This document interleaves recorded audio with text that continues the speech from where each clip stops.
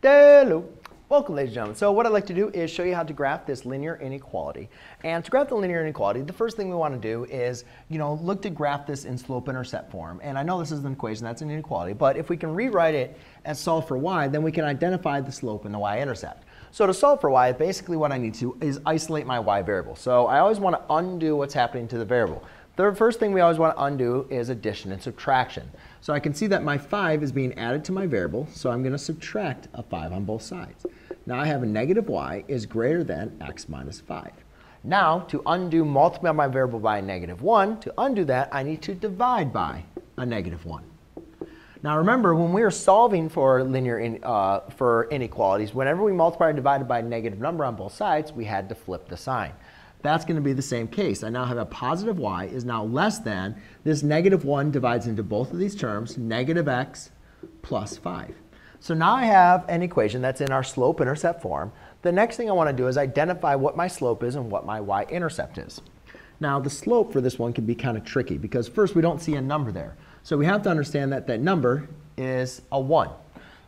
So you can say slope is equal to negative 1. But remember, slope represents a ratio. So we always want to write the ratio as a fraction. So we could say negative 1 over 1. Or we could say negative 1 over 1. Or we could say 1 over negative 1.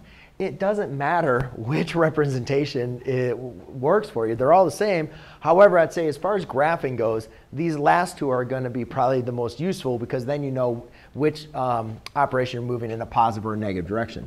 The last thing is determine the y-intercept, which is going to be our constant, which in this case is 5. And remember, we want to write our constant as a coordinate point. So this case would be 0, 5. All right. So now we have 0, 5 as our y-intercept. So when graphing, the first thing we want to do is graph our y-intercept.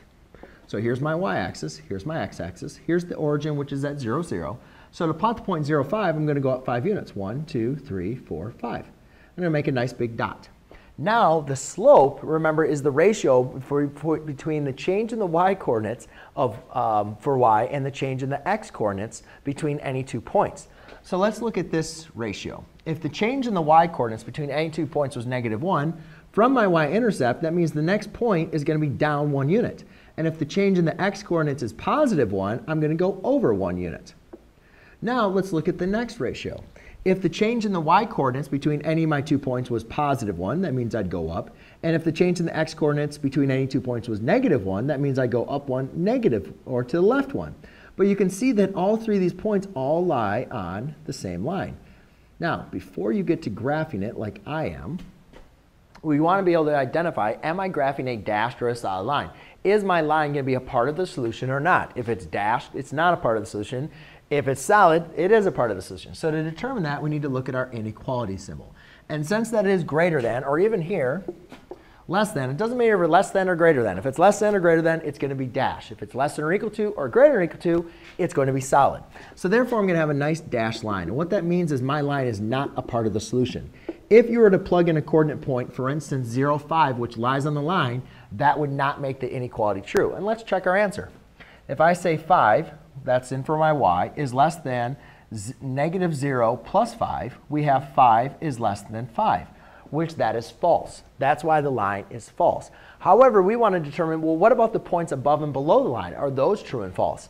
So to do that, we need to test for a point that's not on the line. And the best point to test is 0, 0.